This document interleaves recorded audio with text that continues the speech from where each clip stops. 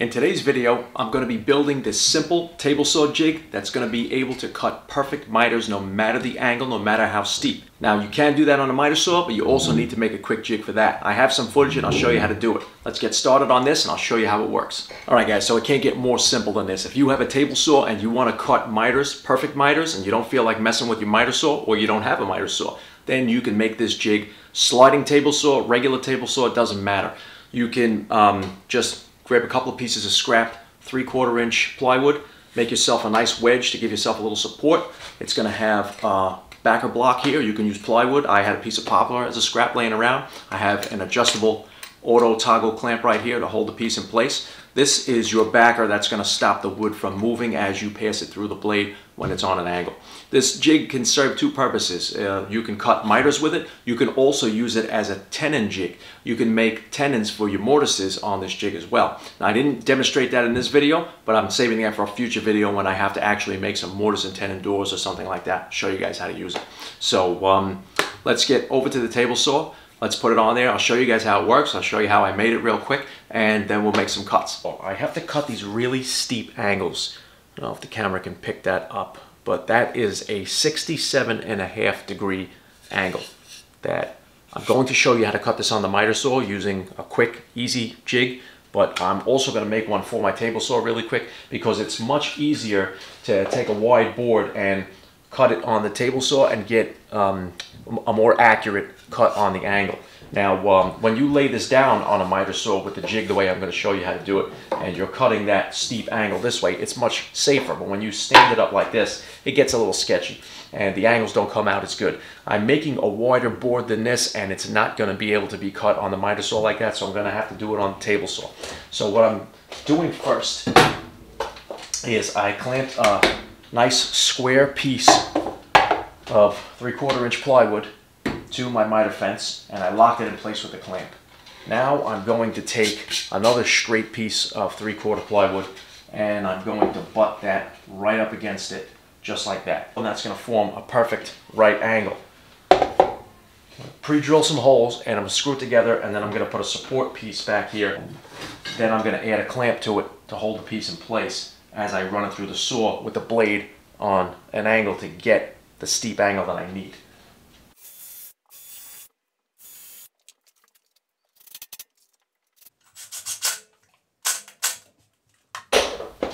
Now I'm just going to take a wedge that I had cut. Just mount that somewhere right over there.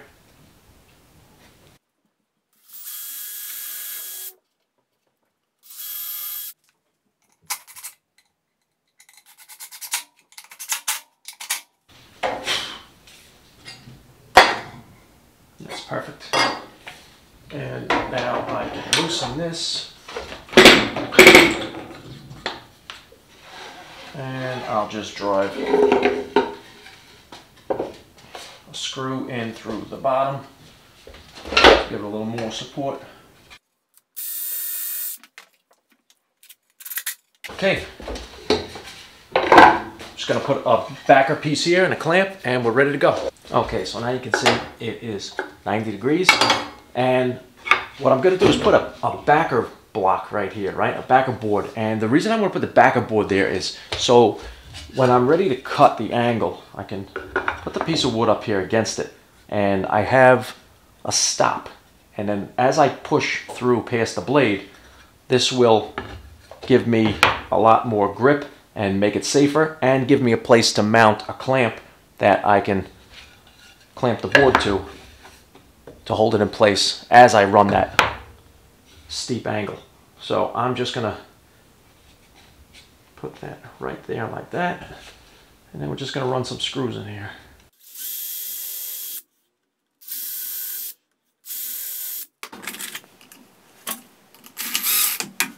Just running the screws partially through. I'm going to take my square and bring it inside there and make sure I'm at 90, which I am. Now I can tighten it up.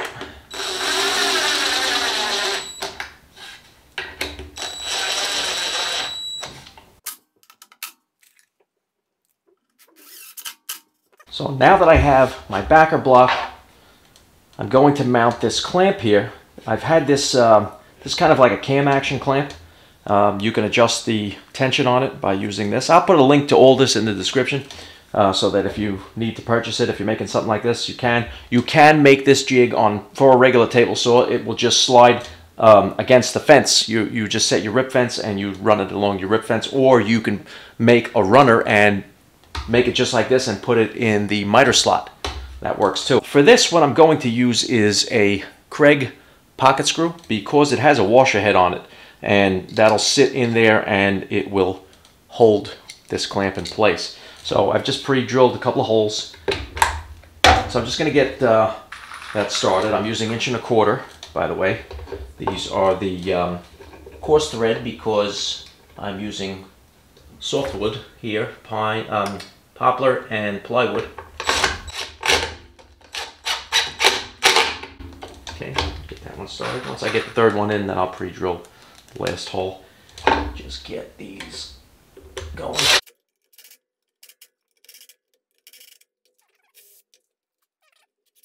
That's all tight. And so the theory here is I get a board, and let's just obviously pretend that this doesn't have, and I'm going to demonstrate this on the regular board also, but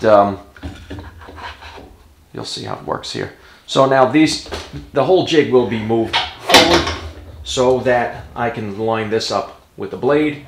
Then I would clamp it down in place. I'll put the board in, I'll tilt the blade to the angle I want, and then I would clamp it in place. That's not going anywhere. And then I have the blade all the way down so that I can run this through and you can see how it's going to work. You run it straight through, you make the cut. I think I'm going to remove this bottom screw here, and the reason I'm going to do that is because having the blade at the right angle that I need to make it as high as I need it to go, it may interfere. You can see here this is a really steep angle, so this may get hit by the blade. So I'm just going to remove this. I could always move it up, and that's probably what I'm going to do, because what's going to happen is as I come through and I make that cut, this backer board is going to get chipped away on the bottom. You really don't need anything here. I just have this here as a support so that it can't move and tilt as I'm trying to hold it in place. The clamp is just a little added protection. Now here's the thing. I made it for the sliding part of the table because the blade tilts right on this saw. So I can't run it along the fence, this jig, because then it would trap the miter. That would be dangerous.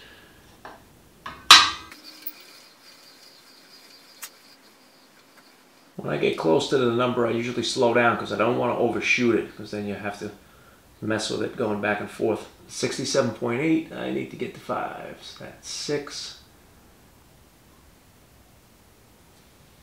Perfect right there. Okay, so I have the jig in place on the table saw. I have the blade raised up. It's at 67.5 degrees. And now I'm just going to take this scrap piece of wood, because it's always good to do your tests on a piece of scrap. So what we're going to do is bring this right up to the backer block. Okay. And so I got it just where I want it, and I lock it in place. Okay, so now I'm going to go on the other side of the sliding table, and I'm going to run the saw and show you how this works.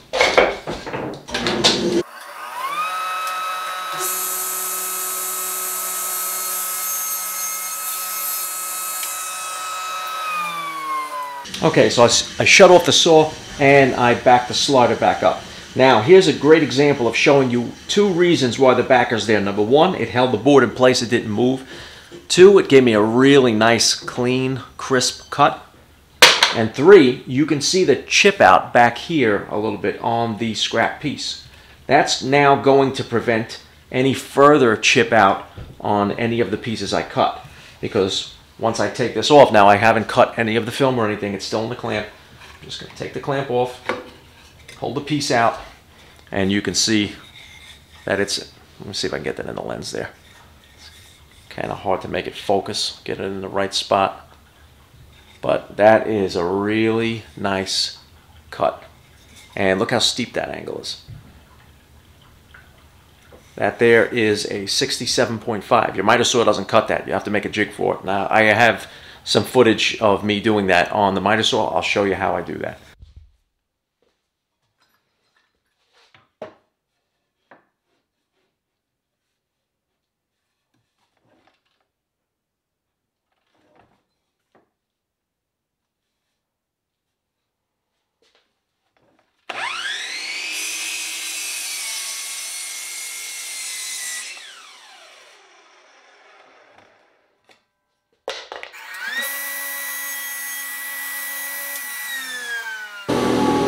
And now I'm just going to cut this piece in half and join these miters together.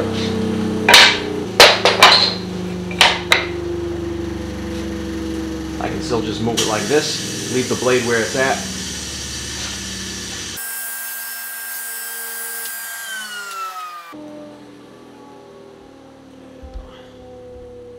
Just reposition the camera, zoom in a little bit. This way you can see how perfect this miter is going to be. Look at that. Let me see if I can get this to focus for me. Look at that miter. Absolutely perfect. I'm not even on a flat surface. On a flat surface there. The miters together. And that is dead on.